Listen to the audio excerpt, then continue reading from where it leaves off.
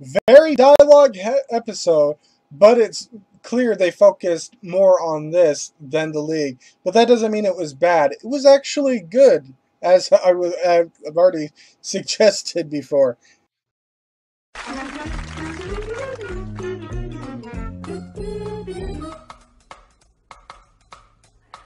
Pokemon!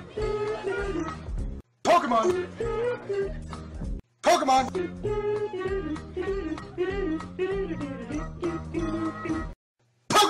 Hello everyone, I'm Dustin Benzel, and welcome to another Pokemon XY&Z anime discussion. Today we're going to talk about the most recent episode of Pokemon XY&Z, which of course is the Team Flare attacks Lumiose episode, which is after the conclusion to the Kalos League, and of course there's all those vines going on to destroying or whatever. Now, I did watch some translations of this episode, but it was so grammatically incorrect, like someone obviously doesn't know how to speak English trying to put it in English. Just so, of course, if anything I say is wrong, I apologize. I don't really trust those translations very well. I don't know why they were so grammatically incorrect. You know, it's just a weird thing. So anyway, now I really don't want to bring up the league, but there's just one note that I want to say, and that's pretty much it. This episode, based on how it went, either it was the writer's preferences or something more specific, but this episode made it very clear that Ash wasn't going to win the league. And I say that because if you recall from my discussion in response to the outcome of the league, I did say that it didn't feel like Ash's league, and it made no sense because there was nothing leading up to Ash winning, and as I said, it would only benefit Ash. This particular episode made it clear why that wasn't the case, because the one important thing is we got a lack of cameos for the league. We got some obvious ones that were already at the tournament already, and the only real cameos we have were like Gudra's friends and Keenan, I believe is his name. There will be a text in case I said that wrong. But in this particular episode, we actually got real cameos that we probably should have gotten during the Kalos League or whatever, and we didn't. We saw a lot of people. We saw all the gym leaders, as well as Alexa. So Alexa wasn't there for the tournament because she was with her sister. I don't know if that makes any sense. I don't know if it makes any sense that Alexa would be with her sister during the Kalos League, or they're sisters. Alexa wasn't in Lumiose City. Let's just put her here. So I don't know what's going on with that. So yeah, it really made it clear that Ash wasn't going to win the Kalos League because there were no relevant cameos that would make it seem like Ash was going to win. If we see cameos, like if Delia and Oak show up, and we see like Brock and all those cameos in the thing, I'm pretty sure that would point to Ash winning the league. And if he gets into the finals again and we see all these cameos, and even like Misty or Brock actually come to watch Ash's tournament, chances are he's going to win, because there's no way that they would put that much effort of having all these past characters watching Ash's league finales or whatever if it wasn't going to win. That's all I want to say. Blah blah blah blah blah. Let's move on. So like I said, this episode was really good, just as expected. They did put more effort into the Team Flare arc than they did the league. That might be because Tomioka, the head writer of the series, decided to write only about the Team Flare arc, and it was just a bunch of other people that wrote the Kalos League, so that might explain why. There may have been one league episode maybe that Tomioka wrote, but I'm not really sure on that. Probably not. I don't expect that to be the case. So yeah, this was very interesting episode. I liked it. It started with a quick synopsis. Ash and Alon coming from the tournament. They run into Serena, Clement, and Bonnie. They're trying to find Marin because Alon didn't know she was there, and Ash is like, "Oh yeah, Marin's here. She wanted to wish you good luck in the league, but she didn't want to bother you until afterwards." And of course, they're looking for Marin. So Serena, Clement, and Bonnet go their separate way to reach Prism Tower because that's the core of where everything's at. And of course, we see all the characters before. We see Sawyer with Shauna, Tierno, Trevor. They're attacking the vines, of course, because the vines are attacking. Puny Chan is turning into 10% form to reach the Prism Tower. Now, some people were skeptical. What word was that? Skeptical about Zygarde 10% running to the Prism Tower because you would think that it would be there really fast. However, what they don't take into consideration is that Zygarde 10% may have had to deal with the vines, attacking the vines or dodging the vines, and that probably definitely would have taken some time. So anyway, Alon and Ash meet up with Marin. Marin's a little bit happy to see Alon, and of course they're attacking the vines. Charizard, Pikachu, Iron Tail, Dragon Claw. It doesn't work. And then, of course, then I think we saw Sycamore by himself, wondering what's going on and thinking about the prophecy that Olympia foretold. The champion Diantha was saving someone out there. And then it cuts back to Alon and Ash at some point, and they're still trying to attack, but let's see, I think it was Celosia, the purple-haired girl. You see, Bryony's green, Mabel is blue, and Oleana is orange, so I'm thinking it was Celosia with Drapion. Celosia shows up and reveals that Alon is kind of like colleagues with them, with Team Flare, or helping with like Puny Chan or whatever the dialogue said. Like I said, the translations were not helpful. They were not helpful at all. There was nothing I could discern in the horrible translations that I saw that would make any sense for why Ash is like, huh? You're working with them? Huh? It was just awkward, but I'm assuming Celosia said something that made it seem like Alon was like working with them or whatever, and Ash was like, "What? I don't believe it." He tries to grab Alon to get them away, get them all away from Celosia, but Alon pulls back, and he's like in his own little world, like, what is going on right now? So then, of course, Celosia has Drapion using some attack. Confuse Ray, Hypnosis. I'm really not sure what move it is, because whatever it is, it doesn't make any sense why Ash and Pikachu would fall asleep. Unless it was Hypnosis, which obviously would make sense, but Confuse Ray causing them to fall asleep? Sure, why not? So anyway, Ash is captured, and then we cut over to, I believe, back to Clement and everyone, and they're attacking the vines, and then Clembot shows up with Heliolisk, and then of course Blaziken Mask or Meyer shows up with Mega Blaziken. They're going on and forth. They need to go to the Prism Tower. Meanwhile, Zygarde 10% is trying to contact the 50% form. Blue Zygarde Core is 50% form. It's not working because that one is red and not mind controlled, I guess. That one, I don't think they really explained exactly what happened to Blue Zygarde Core.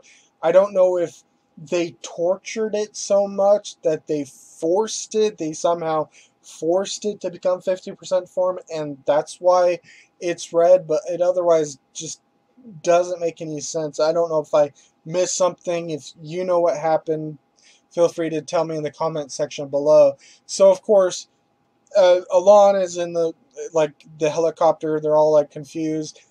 Marin at some point gets in trouble with the Team Flare. I think this was more around the time. Of course, I forgot the big part. That's where it was.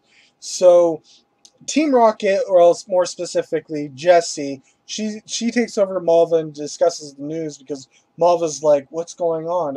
What is happening?" She's like really confused as to why what's happening is Lysander's business. So she leaves. Jessie takes over, and then at some point, Lysander comes in and makes a huge speech or whatever. The horrible translation said something about making the world beautiful by getting rid of all the evilness that the world has to offer, because humans are horrible creatures apparently. They don't deserve to live. Something like that. And so, of course, then I think that's when Marin gets in trouble with the Team Flare grunt. Sycamore shows up, uses Garchomp to deflect the grunt Skorupi. Then, of course, Marin and Sycamore run away. Let's see, and then it like cuts to Alon being very upset, talking about Xerosic, talking to Xerosic about something about Ash. Why did they capture Ash? What's so important about Ash, or what's going on? Then Alon talks about Lysander. Alon is like really confused as to what's going on. I really have no idea what's going to happen in the next episodes in regards to Alon, since the previews didn't reveal all that much about Alon, which is very interesting. I don't know if he gets to Marin and just protects her, and we see Mega Charizard X deflecting all these vines, or maybe Alon and Sycamore and Marin go to Chespy and save Chespin, maybe? I don't know. We just didn't get a whole lot. However, there is something about Sycamore, but I'll save that to the preview for next episode, as we also talk about the arc. So then afterwards, at some point, something is done, and Lysander looks up, and of course, Ash is being brought up, and we got a really cool scene of Ash being tied up or whatever, or held up by these spheres, as well as his Pokemon. It's a very strong moment of the episode. And of course, cutting back to Zygarde 10% real quick, it has a miniature moment with Zygarde 50% form where they collide with Dragon Pulses. Obviously, 50% is stronger and knocks it to the ground. And also just to know, it seems like Bonnie has this connection with Puny-chan, because it knew when it became Zygarde 10% and could know that it was falling as a result of the Dragon Pulse attack, reverting it back to the Zygarde core that it once was. And then eventually there was a scene where Puny-chan comes up and absorbs a lot more of those cells to become 50% form, and everyone who knows Puny-chan realizes that Puny-chan is Zygarde. So that's a very interesting moment that happens, and of course, the episode basically ends with them colliding, and that was pretty much the episode. Like I said, it was very dialogue heavy, but it was still amazing. They really showed off the peril of the city. Like I said, they really put a lot of effort. Like it was expected. It was like, this is the real end of the series climax, and I'm kind of disappointed that they didn't do that for the league, but I guess they just wanted the league to get over with, because they had other things that they wanted to do at the end of the series. If they push the league until after Team Flare, then there might be only a couple more episodes, but there might be more time to finish off the XY&Z series if they do the Team Flare arc after the league, and so on and so forth.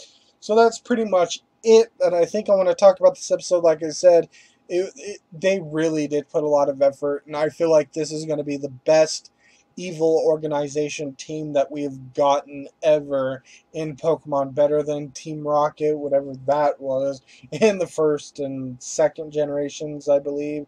And then, of course, better than Team Magma and Team Magma and Aqua. A lot of people did not like those two episodes in regards to Groudon and Kyogre.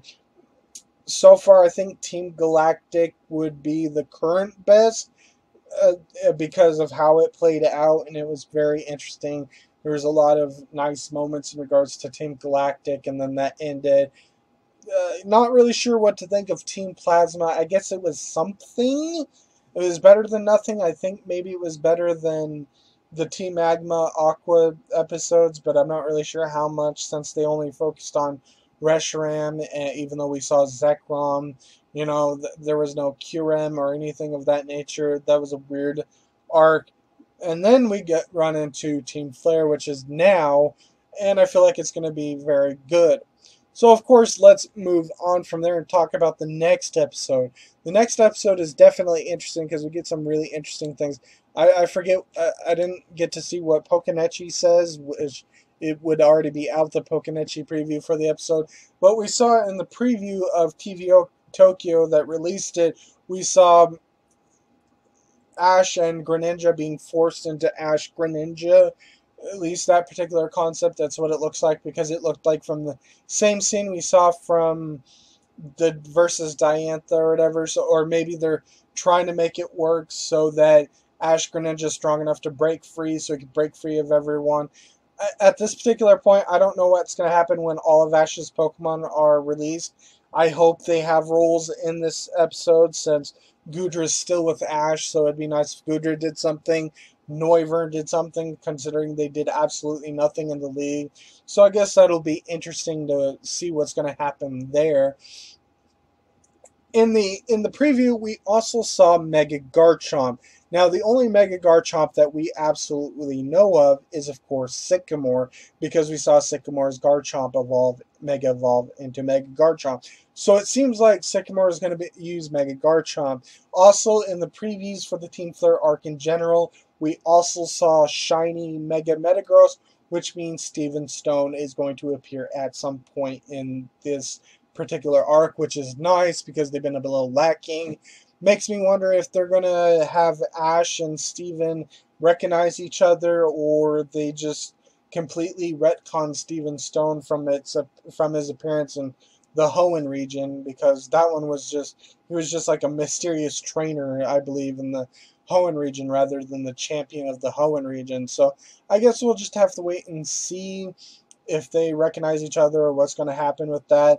We saw in other previews, we saw Ash Greninja fighting Pikachu, Lysander with a Mega Gyarados, shiny Mega Gyarados, which is pretty neat. I don't know if they're just doing it to be unique and not just have Mega Gyarados, because Lance does have a shiny Gyarados in second generation and third generation. It was the thing he caught, the one that Team Rocket forced to evolve as a connection with the games where they forced Magikarp to evolve, and that's why it had that shiny red coloring in it, and it introduced the concept of shiny Pokemon to us in the games, and they did it in the anime, and Lance caught it. So, but of course we did see a shiny Magikarp, and of course shiny Pokemon do evolve into their shiny evolved forms, so I'm guessing that they just wanted to be a little bit more unique than just a regular Mega Gyarados. So it's definitely interesting that that's what we're going to see. So I don't think there's anything else I need to discuss in regards to this. I don't think there's any new titles. There is a break after the 1 hour special, as I thought. So it cuts out one episode, 1 week at least, of no Pokemon X, Y, and Z. So of course we're getting really close to the end of the anime series, at least in this particular generation. Sun and Moon anime will probably come out very soon, sometime in November.